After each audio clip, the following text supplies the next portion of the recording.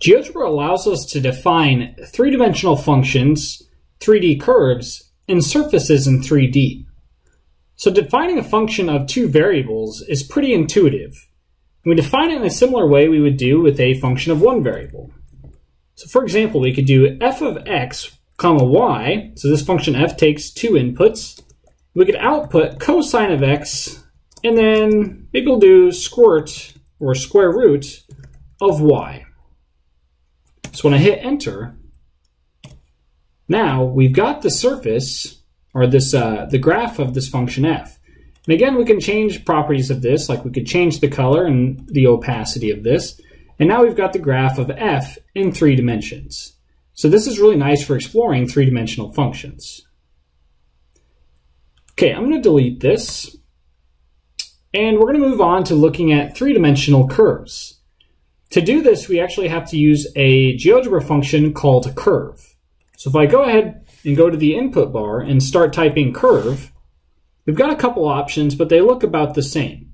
So the curve function will take an expression, which will be an expression for the x-coordinate, an expression for the y-coordinate, expression for the z-coordinate, and then we choose the parameter variable and where that starts at and where that ends at. So let's look at a specific example of this and it'll make more sense.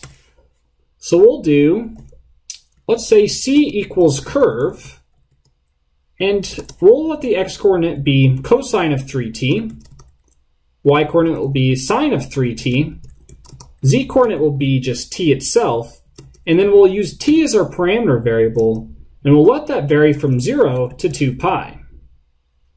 Now when I hit enter, we notice that we get this three-dimensional curve in our 3D graphics view. And we also get a nice little like algebraic representation of this curve in the algebra view. I think this is a newer function of GeoGebra, but this shows us a little bit of the mathematics, which is nice. I'm going to go ahead and delete this curve, and we'll move on to surfaces. So like curves, we have to use a specific GeoGebra function called surface to create a surface. So to do this, let's use the surface command to create a cylinder. So we'll do s equals surface. And if we look at the tooltip, we see that we need an x expression, a y expression, a z expression. We get a first parameter and a starting and ending value. And then we get a second parameter with a starting and ending value. So we might type something like, let's do 2 times cosine of u, 2 times sine of u, and then we'll do v. Now we want 0, our u, to vary from 0 to 2 pi, and then we want v to vary from 0 to, say, 4. Now there's some mathematics there, and I'll leave it to you to understand why the mathematics that I have there is generating this cylinder. But when I hit enter, we get this nice cylinder in the 3D graphics view.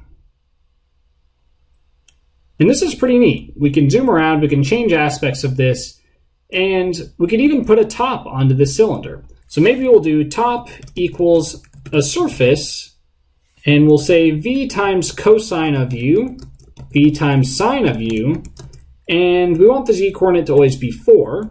We'll let u vary from 0 to 2 pi, and v needs to vary from 0 to 2. There's some mathematics there, but I won't talk about it here. So I'll hit enter, and now we've got a cylinder with a top to it. Now if we click on one of these surfaces, if it lets me click on one, so we'll click on this, and notice that there's a set line style, and by default it's showing these grid lines on the surface. You might not want that, so you can set this line style to 0 to hide the lines on that surface. So I'll do it for both of these so that we get a smoother looking picture. So now we've got a cylinder that's brown that has a green top on it.